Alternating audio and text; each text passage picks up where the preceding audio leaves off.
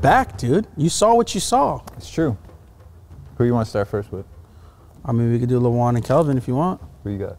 Look, I don't want to be biased on anything. I love those two dudes both and what they do. So, I mean, I'm going to say we'll just wait and see. I'll place a bet. It could be anyone's ball game. I'll place a bet. I think a Brazilian will win. They're both Brazilian. So I win. Okay, so that's good predictions.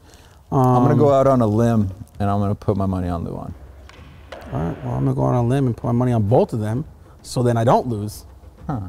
Who's your bookie? Who allows you to bet on both? She's over there. Luan did win one, huh? Pop God Luan.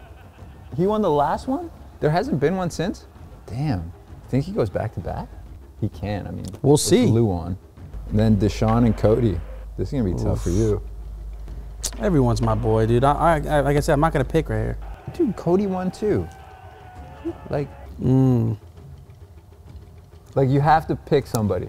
Let me guess. I'm not picking anybody. Both, no, right? I'm going to pick them both because why am I going to pick one? You can pick one. Sorry, Dashawn, love you. But I got to, he's hanging on the rafters, man. Well, I don't know, but Wade's a sicko, so that means I don't have a personal story either. You're sicko. Shout out to Dashawn and his music. Oh yeah, rapping. True. He got another song coming out. Music. Yeah, he's got another song coming out. Actually, like I was like, oh, this is about to be a banger. I didn't know that was him. I was like, that was me. I was like, what? I was like, my guy.